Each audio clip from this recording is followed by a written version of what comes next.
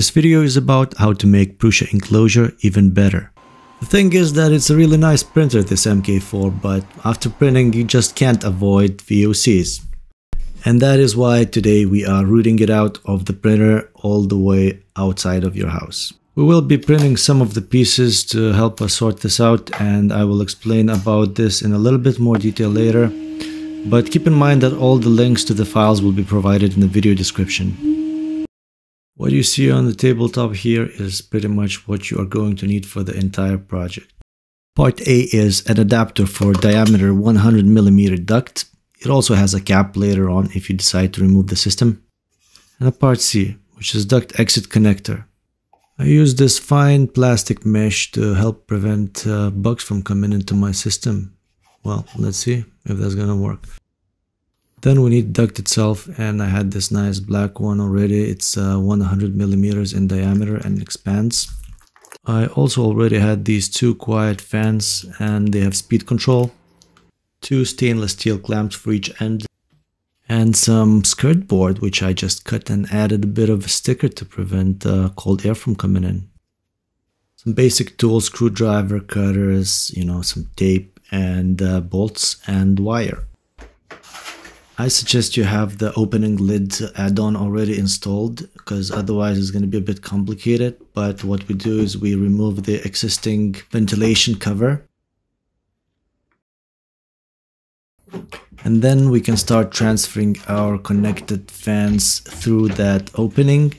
Just make sure that the way the fans are set so that they are pulling the air out of the enclosure, not pushing the air inside of it. And in the other end we attached part A and just tie them up together.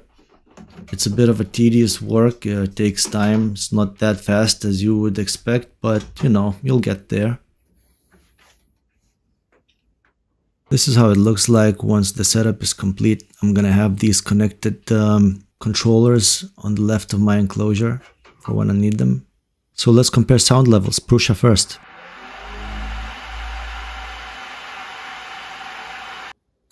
And now both fans full speed.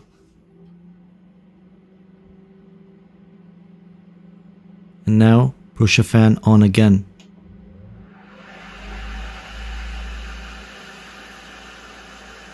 Then just attach a duct to the back of the part A.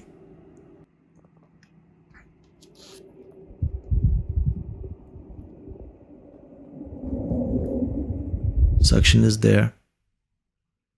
And to attach it, I just used wire. Better to use some soft wire. I know it's not a permanent solution, but it's probably gonna stay there for a while until I come up with something better later.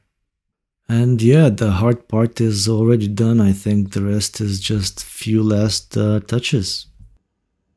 I then attached part C, which is duct exit connector, and this is how it looks like. And then I just did my best to insulate it as well as I could. It's not perfect, but it'll do. And yeah, I think this is the right way to, use FDM printers. You don't want to inhale that VOCs because it's just not good for you. It's take your health seriously. So coupled up together with a direct feed from the dryer, which you can also download files from the links in the description.